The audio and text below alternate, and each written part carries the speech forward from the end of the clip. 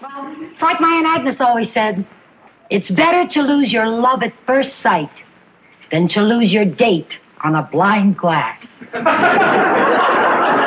play that again.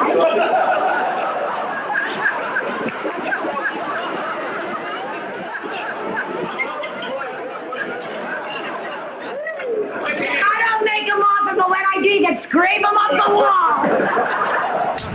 The legendary Rose Marie, today on Pop Goes the Culture.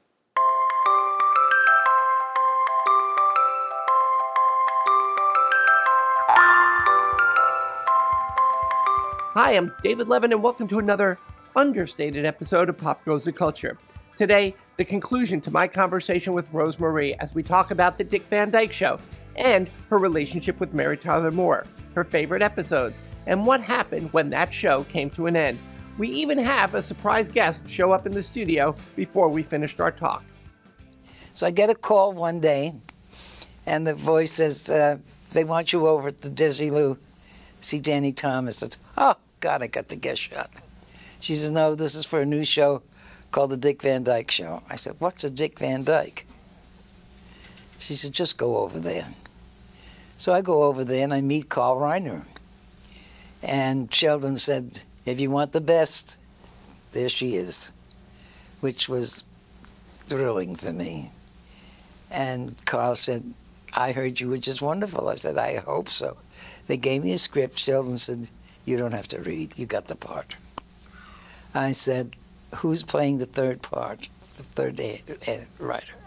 We haven't found them yet. I said, what about Maury Amsterdam? I said, he was a writer. He used to write for Fanny Brice and Fred Allen and people like that. I said, he does comedy now. I said, he knows every joke. He's a writer. You know, where is he? He lives in Yonkers, New York. Here's his phone number. We're very close. I've known Maury since I was 9 years old, you know. I've known everybody since I was 8, 9 years old, you know. So I came home and I called him up. I said, they're going to call you about a new show called the Dick Van Dyke Show. He says, what's a Dick Van Dyke? I said, you come out here. It's a new show. I think we got a new show. So he comes and he says, I'll be out Monday. Comes out, he got the part. And that's how we did the Dick Van Dyke Show. This is how we got started. How did you find out what a Dick Van Dyke was? The day I met him. What'd you think? Very sweet, naive, very wide open eyes, and holy cow, this is Hollywood. Wow, I'm doing television, you know. He's the most talented man I've ever known. I don't think he knows how much talent he has. He's so natural. He's wonderful. He really is. And very much, I don't want to say alone. I don't mean that. We'd rehearse, and he'd be sitting in the corner doodling, drawing Messerschmitts and things like that, you know. And they'd say, okay, Dick, and he'd get up and do his, you know, then he'd do something, and we'd all laugh, and he'd say, is that funny? I said, yeah, leave it in, you know. And that's the way we, you know, I adore Dick. He's the most easiest man to work with, and very kind and very gentle. How about Mary? Mary and I never got along too well. Mary was, she was, first there was me, then there was Maury, then there was Zeke, and then there was the kid, and Mary was last because they couldn't find anybody. And she came in, and she was all right, you know, and Carl said, she's the one. So Mary came in the first day and said, I'm going to wind up with my own production company, MTM. I'm going to have a kitty cat for this and that. And I said, boy, that's ambition, you know. So for some reason or other, we were very friendly. I mean, there was no arguments, no nothing, no anything like that. We just didn't match, you know. I mean, I would say, I love the blouse. She said, yeah, I got it at Saks, and that was it, you know. I never got to be very friendly with her. And I told my husband, I said, we're both married, we both have a child, we're on the same show, why don't we, you know, get closer? Because there aren't too many people I don't get along with. I get along with everybody, you know. And he said, she's on another direction. She's worried about her career. You're not. So don't think anything about it. He said, she's a nice, wonderful person. She just has her eyes set on her career and wants to, I said, well, that's fine, but, so we never really got along. We got along when we did the reunion show, and I looked at her and I said, we've lost a lot of years, Mary. She says, yeah, I know. I said, and it was silly. I said, I think I was jealous. She says, I think I was too. And I said, you were younger than I was, you were thinner than I was, you were more beautiful than I was. Why shouldn't I be jealous? She says, yeah, I know. And we hugged and kissed and everything is fine. That's good. Yeah, she's a very sick girl, but she's a trooper. She's good. She really is very good and very sweet. And we're good friends. I like happy endings. Well, you got one. At this point in the conversation, we took a quick break because one of Rosemarie's co-stars from the Dick Van Dyke Show came by to say hi. Larry Matthews, who played Richie Petrie, Rob and Laura's son. Oh, Larry, my baby. Hi, sweetie. Gracious. I'm doing wonderful. How are you? You gonna do this thing? Yeah, I'm ready. Get ready to be here a long time. I'm looking. I realize that. I might not get back to work today. Okie dokie. Okay, where were we? 1930? No, 1961. No, we're only 61 now. We're up to 1961. Tell me about the kid on the show. Larry, pain in the butt. No, I'm teasing. He just came in, so I'm teasing. Larry was like my child. And he thinks of me as his mother when we were working, because we were always playing games and having fun, and, and I love him. We both have the same birthday, August the 15th. Love the Leos. Huh? Love the Leos. Yeah, we're Leos, all right. No, he's very, very good. And he was very good on the show. And very easy to get along with. We had a very workable group. We had people that cared for one another, We really did. How about Richard Deacon? Oh, I loved him. I loved him dearly. He was like an older brother to me. And I would go to him and say, why are they doing that? And that was one thing that was wonderful. I could go to Larry, the kid, and I would say, I wouldn't say that like that. Say it this way. And he'd say, okay. And he would go do it. And Richard Deacon would come to me and say, I think if you said it this way, it might be a little bit better. And I said, he says, try it. So nobody got mad that they were telling you what to do. That's what was so wonderful about it. Everybody was, let's just make it a good one. The show was supposed to be a reflection of Carl Reiner's life. I don't know. I don't live with him. That's what he said. Well, your part was supposedly based on a couple of women writers from the show. I think he fashioned me after Selma Diamond. But I don't know whether she was looking for a guy or not. He made me looking for a guy all the time. Did you ever meet Selma Diamond during that period? No, she was gone by then, I think. She was a while longer. Yeah. She was like No, I never met her. Okay. But the atmosphere on the set, basically freewheeling, working. Well, we had Lucille Ball next door, and we had Joey Bishop, all doing shows, and they would come in our stage and say, what the hell are you all laughing about? What's going on here? And then Maury would say, be quiet, this is a comedy show, But we had people say, why? All we hear is laughter over here. Because we had a hell of a good time. What were some of your favorite episodes? The ones I was in, of course. My birthday episode was a good one. The birth of the baby is a good one. They're all good, but I mean, favorites, Let's see. God, the Christmas shows were wonderful. The Christmas shows, because we sang and we did this. And Dick did so many things in each show, it's hard to pick one, We did a show called The Musicians, remember that? That was a good show. How about the Walnut episode? Oh, yeah, the Walnut Show was a very popular show. That was very funny because we used to do a reading in the Christian Science reading room, Maury said, and we used to do the script of next week to read, and it was the Walnut Show. And we laughed and we kidded around with it. And Sheldon used to be there, and Sheldon said, "What do you think, Dick?" Dick says, "I think it's cute, it's kind of funny." "What do you think, Mary?" Mary says, "I think it's nice. We've never done one like that." "I think it's wonderful." He says, "I think it stinks. Good luck." And he walked out. And we all went, "He's never done that before." So Carl said, "What do you all think?" He said, "We think it's a hell of a show." So we rehearsed and we did the show. And then Friday night, he would come in and we'd do sort of a rough run through. And I've always said this about Sheldon. He was a big man in generalities of being a person. In front of everybody, he said, "I was wrong. I made a mistake. This is a very funny show. I apologize." And then walked out. It was hysterical. It stands the test of time. Yeah, but that takes a big man to do that. Absolutely. In front of a whole company. Absolutely. The show was shot in front of an audience? Yes.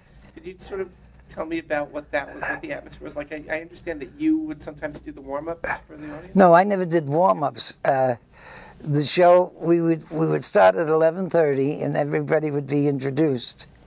And then we do the first scene. And then when we change for camera floating or change of clothes, Maury and I used to go in front of the audience and keep them going, or Carl would come out and do jokes and do bits, you know, anything, and talk to you to keep that spirit up, you know. Right. Because that's something that people who watch the show would not know. I mean, that would be like classic to see something like that. So yeah, it would be. We had some funny things because Maury had a bit. We used to call him the human joke machine. And he'd say, "Give me a subject." And we'd say, "Watermelon." And he'd give you a joke about a watermelon, just like that. And one time a guy said, "Canada." And Maury looked at me and I said, "Oh, you're stuck." He says, "No." He had an uncle once, went up to Canada and tried to drink it dry, didn't do it. And I said, "No good, Maury." But he came up with jokes all the time. that's amazing. That's amazing. It was a very happy group. It was, today they say we get along well. It's this. It was nothing like that. Like what we had. We had our own little group of things that we did and things that were ours, you know. And it was really a family. When my husband passed away, the whole cast came over my house that night. You were thinking about leaving? Huh? Were you thinking? I heard you I read that you thought about leaving the show. At the point. Yes. Can you tell me that? When he passed away in '64, we had one more year to go because Dick thought we were getting dry and didn't want to do any more. We never did a show in color, and Sheldon used to say that they would back up the Brinks truck if he asked for it. He says, "I don't know why he wants to quit. 2 more years in color would be, you know." But Carl and he decided that 5 years was enough. So, what was I talking about? When your husband passed away? Oh, so my husband passed away in '64. And we never expected it. He was 48 years old. And the whole cast came over that night to my house and sat with me and all this and all that, you know, what they do when they do that. Now, I said I didn't want to do the show anymore. I said, I can't. I've lost my voice. I can't sing. I can't do this. I can't be funny. I can't think of anything to do or be loose like I was before. So John Rich, director, came over my house about 8 o'clock. And he says, "Can we talk?" I said, "Sure." He sat down. My mother was living with me then. And she went in and made coffee and all this. And he said, "Don't leave the show. We got 1 more year to go. Don't leave it. You realize, what are you going to do if you leave?" I said, "I don't care. I'm not going to work anymore. I'm finished. I'm over." He said, don't say that because you've got a lot going and so forth and so on. And if you leave the show, it's no good for the show. It's no good for you. I don't give a goddamn for the show. You know, I was in that frame of mind. I said, I can't think. I can't do this. I can't do that. And I sort of lost my voice, you know. And I said, I don't want to do it. So anyway, he stayed till 1 o'clock in the morning. And he finally said, have I convinced you to stay? And I said, yeah, I guess so. And my mother said, don't you think it's about time you went home? And he said, yeah. He says, have I convinced you? And I said, yeah, I think so. He said, then I've done my job. And he walked out. Wow. That's what I'm saying about friendships and stuff with that show. It's never stopped. Larry, the kid, we always call him the kid. We have birthdays the same day. We keep sending cards to one another. We see one another every once in a while. When Mary comes in town, I see her.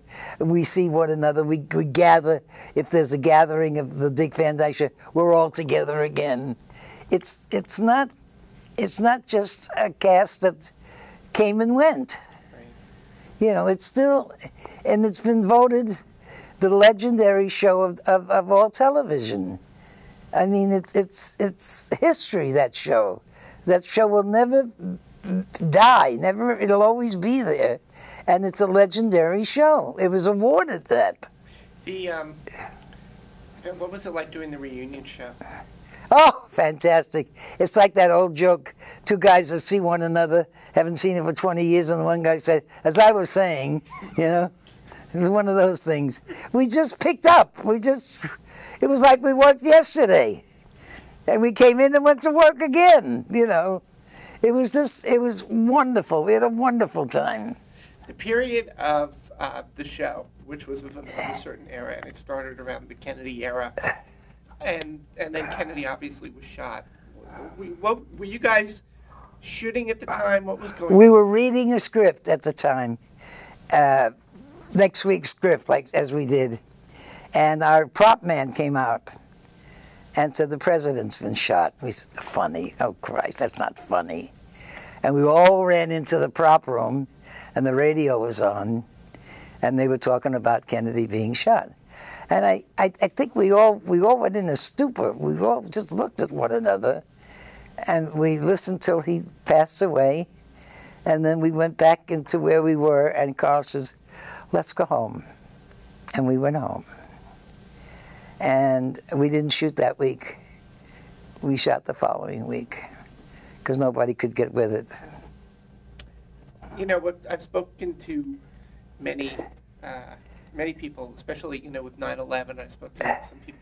How do you go back to work after something like that happens? I mean, is it difficult? Yes, it's difficult, but it's the same thing after my husband died. I mean, Richard Deacon went around telling everybody, don't talk about it, let her talk about it. Don't put your arm around her. Whatever she says is fine.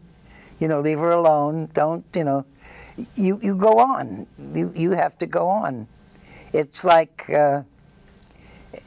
life, no matter what. I wrote a book, I told you, and I wrote a chapter called Life is a Three-Legged Chair. You never have all of it. There's always something missing, and that gives you the reason to go on. You have to go on because there's more for you. You're not done yet. So I watch different shows and different biographies of people, and some of the people I think, oh my God, they're wealthy, they're famous, they've had so much heartache, so much sickness, so much loss of people and children and things. So nobody really has it all. You can't have it all. Because if you had it all, you had no place to go. So you should carry around a phone book with you for the extra chair leg all the time? No? Okay. It's a good thing I'm on this side. You'll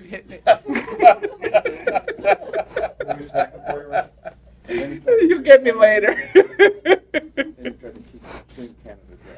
Drink Canada Dry. Yeah, okay. There can't be any more that you want to know. No, there's not that much more. Oh, I'm exhausted.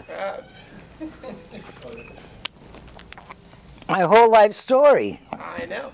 You and Maury teamed up again for another sitcom where you played husband and wife. I'm trying to remember what that was. But Honeymoon Hotel. Was that what it was?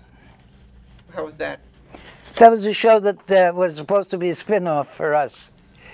We made it at the Beverly Hills Hotel. And we did 3 shows, and didn't work.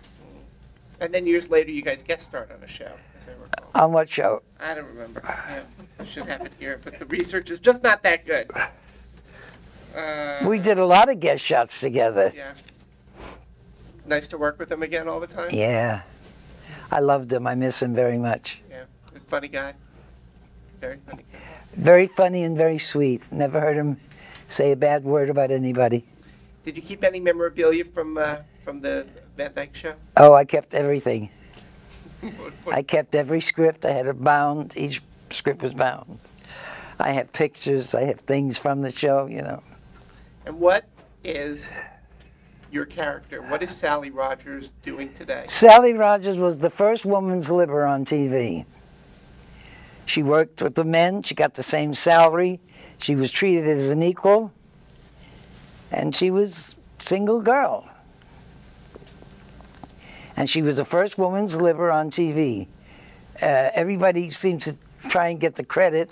Mary said she was the first one. She wasn't. Marlo Thomas said she was the first woman's liver. She wasn't. I was. And I had people come up to me and say, it's because of you that I decided to become a writer. If you can do it, I can do it, you know? Anything we missed? I don't know, we could talk about Gibraltar or something like that. I can't think of anything that you've missed except what my daily routine is at home. Save that for the next interview. Okay. Thank you so much. My pleasure. I'm teasing, but it was my pleasure. And thank you, everyone. Gracious, funny, full of terrific stories that you probably won't hear anywhere else, and recently honored for her lifetime achievement, the legendary Rose Marie. That's it for now. I'm David Levin. You can follow Pop Goes the Culture on Twitter at PopGoCulture, Facebook, or email me at popgoestheculturetv@gmail.com. And don't forget to subscribe. I'm here with a new interview every Monday. Thanks for watching. See you next time.